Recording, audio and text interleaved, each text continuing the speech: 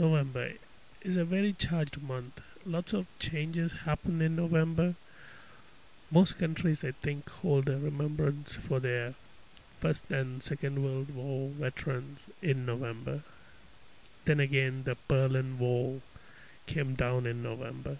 But this November, President Barack Obama went on a visit to China, and in a joint interview with the Chinese President Hu Jintao, he stated that the US recognizes Tibet as part of China, but the Chinese government should hold direct talks with the Dalai Lama.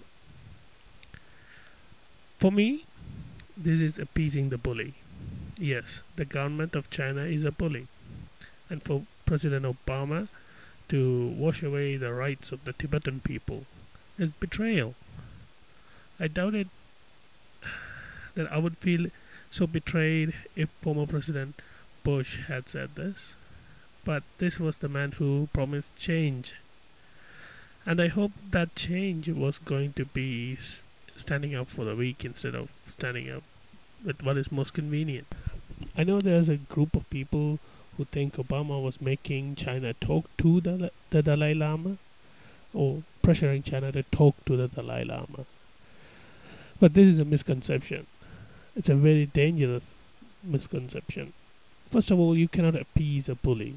If you appease him, he's just going to ask for more and more. If you say to China, Tibet is part of China, but give it autonomy, China will say, no autonomy, just special rights maybe. And then you say, okay, special rights. Then it will say, no, no special rights. That's too much. Let them talk about the Dalai Lama. So that's the attitude of a bully, and you can't appease a bully. Appeasing a bully is letting him walk all over you. That's why I believe Obama can't even pretend to play that I'm making the peace game.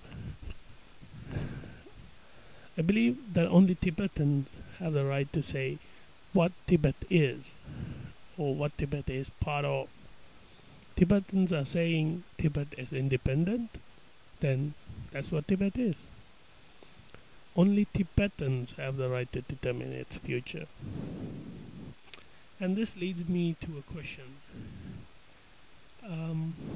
Should good guys of the world follow the path of Obama and appease the bullies and evildoers? So they could maybe get something out of them by appeasing them, making them happy. Or should the good guys stand up for what their values are and keep fighting, however hard the battle may be? Should my people, the Tamil people, make deals with the Sri Lankan government so they would be allowed to live as slaves? Or should they